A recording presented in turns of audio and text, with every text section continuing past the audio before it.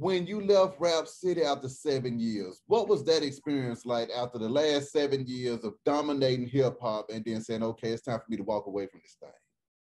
Well, I'm glad. Well, it's mixed feelings. I was doing radio in LA. I was doing the morning show with Big Boy at Power 106. And, we were doing shooting Rap City within doing the show. So it was a win win for them. Mhm. But what this was year 6.5, almost year 7 for me. And what people don't realize is I was making more money as a dancer, I was making more money as a choreographer, and I was making more money as a radio personality than I was hosting and now segment producing Rap City. And so it came a point where my contract was up for negotiation. They didn't want to give me a raise. And so I had to make a decision for myself to either be like, do I stay in this abusive relationship or do I leave? Because that's really kind of what it is. And so, Stephen Hill had just come over. We had never met, never had a conversation. But I guess they were kind of like, well, she don't want it, then that's what it is. It's like, take it or leave it. And I think at that point, I was just kind of like, yeah, it's time to go. Because at some point you have to stand for yourself. You know what I mean? And Rap City obviously changed completely after that anyway. So, but I ended up still having, thank God, an illustrious radio career, which has been a blessing. So, Exactly. Leaving television and making that pivot in the radio. How much pressure did you feel when you were up under that contract negotiation and you was thinking, okay, I've been getting it in over here for a good little minute, but I'm about to leave all of this work that I've been putting down behind and go in a whole new direction? it's a tough, tough, tough, tough decision. And I'm sure, like somebody, even though mine's pennies compared to Dave Chappelle and him making that decision to walk away, but sometimes you just kind of have to decide how much abuse you're going to take. And, I didn't, I've been auditioning for other TV shows and I know the right one is going to come up again, but it was hard because one, I wasn't ready to retire from dance when Rap City came on. They were good to me the first 2 years because they allowed me to shoot while I was touring in the cities that we were in. Mm-hmm.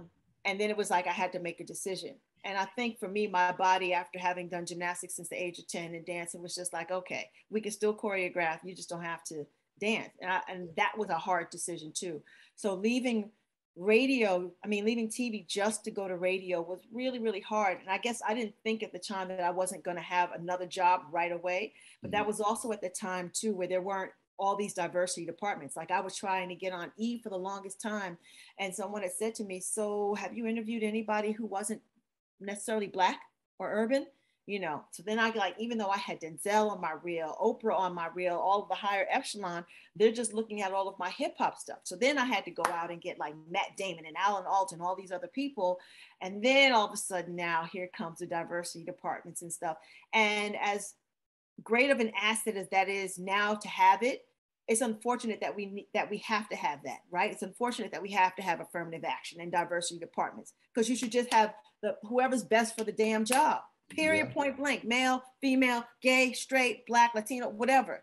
And unfortunately, the world doesn't work like that. So it was a cold reality once I left Rap City.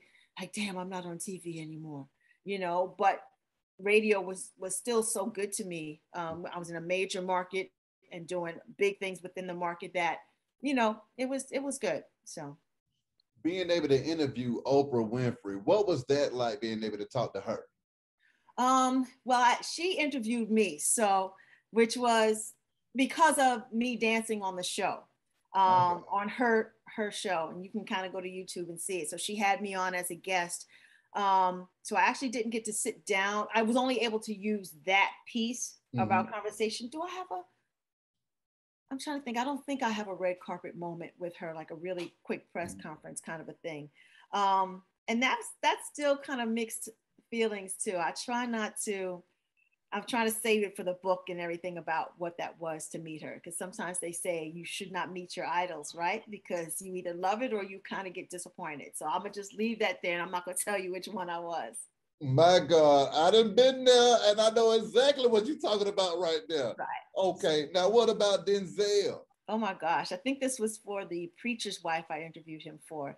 And I was nervous, sweaty, and I don't ever really get shook. Like it's very rare that I'm a tough chick and I don't ever really get shook. And I think I was like stumbling and stuttering over my words and just not focused and just like, and then he relaxed me and it was just like, okay, let me just shake it off. You know what I mean? One of my most surprising, really good interviews is I got to interview Samuel L. Jackson. And I'm doing all these press junkets for iHeart or something like that. So I'm using Leslie Segar as my name. Mm-hmm. And so he comes in and I'm sitting in, the room where you usually see the reporters sitting facing each other. And so he's already there and I come in, he's like, Leslie Segar. And he's looking at me and he's like, wait a minute.